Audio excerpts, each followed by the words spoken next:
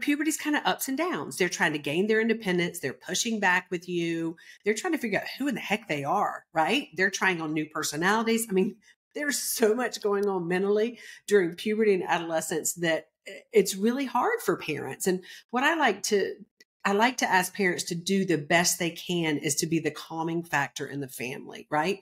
I know you're getting eye rolls. I know you're getting a roller coaster of moods, but if you can just take a deep breath, relax, and you be the calming figure in the family, it's going to help tremendously. Now, nurse, I will tell you, I raised an ADHD puberty kid and a non-ADHD puberty kid.